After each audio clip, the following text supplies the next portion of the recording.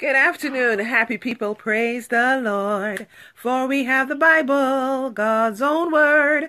So, what am I talking about today? I'm talking about basically it's God's day.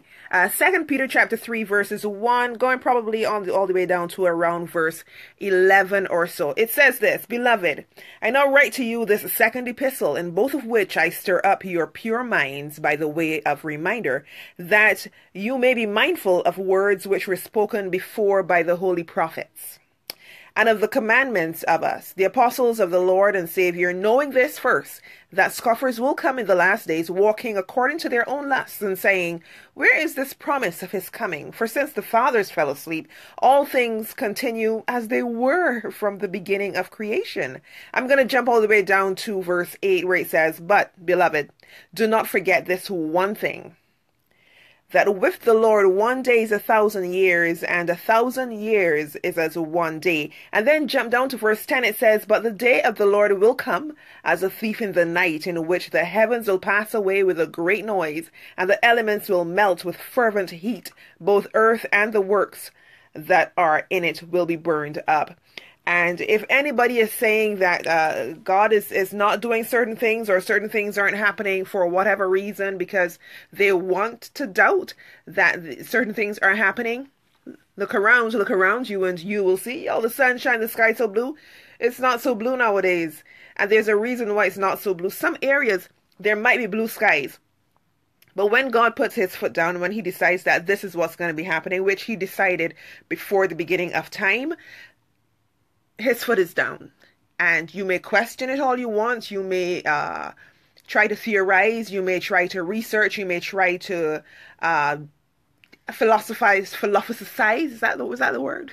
Come up with philosophies then as to why this is happening. And scientists may even decide that, well, the reason why this is going on is because of so-and-so, and because of ridiculous politicians, or because of rulers who are not doing what they're supposed to be doing, or because people are selfish. And all of the things I'm saying are biblical things. All of the things that I'm telling you are things that the Bible said. So when you think that the Bible is contrary to modern day life, it is impossible for the Bible to be contrary to modern day life when what is said in the Bible is occurring today. Why do we question what God says about his word when the word proves itself over and over and over? Hey Fiona, thank you for logging on and watching. And a couple other guys are watching too. Thank you. So listen to this. As Christians, we may be annoyed at a number of the things. Why can't people see? Why can't people figure out? How can a carnal mind see the spiritual things? Why can't people understand? Can they not realize the difference between this and that? Like I said, a carnal mind cannot understand the things of the spirit. And you know what? When we try to force the carnal mind to understand the spiritual, that is when we ourselves even run into problems, when we really should actually just help the carnal mind to walk into the door of the spiritual. And when we help the carnal mind walk into that door and be saved through Jesus Christ, our Lord and Savior, they will be in a better position to understand the things of the spiritual. Who is it that has Donna Lawrence and the Tri-City Singers? We are spiritual beings in this earthly space. So stop trying to relish and harness the earthly things in your spiritual system, when in truth and in fact your spiritual system can't digest it because they're not spiritual things.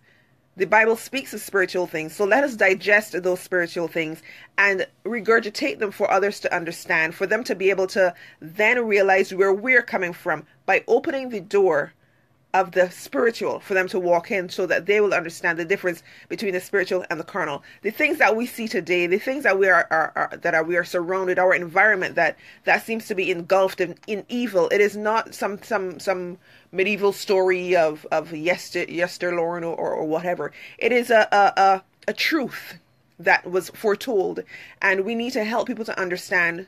Don't worry. Don't fear. This is what's going on. But God has it all in control, and we know what the end is going to be like. It may not happen tomorrow. He said he's going to come like a thief in the night. And he's shown us so many different signs so that when the thief does come, we're not going to panic and say, oh my goodness, what do I do now? You know those movies? Well. No, the Bible tells us exactly what we are supposed to do. So let us focus on doing what we are supposed to do, serving Christ and making sure that others see the door and are able to open the door as well and walk right into it instead of, beating around the bush with people and trying to tolerate this and all this sort of stuff. Come on, hogwash. Let's deal with what is. There's the spiritual and there's the carnal. And the fight is real. We wrestle not against flesh and blood. We wrestle against principalities and spiritual wickedness in high places.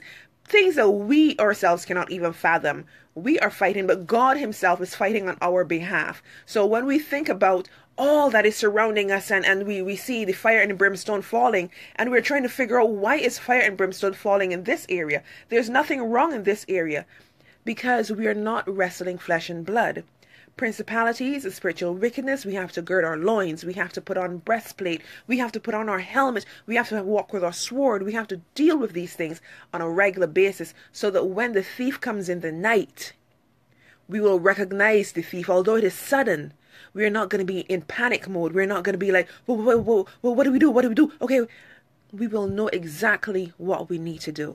So guys, come on, let's put on our breastplate. Let's gird our loins. Let us recognize what is going on around us. And I have one last request for you guys before I go. Take care of yourself and take care of each other and read the word. Please read the word. Have a great day, guys. Bye-bye. Oh, wait, hold on. Hey, Margaret. Thank you for watching.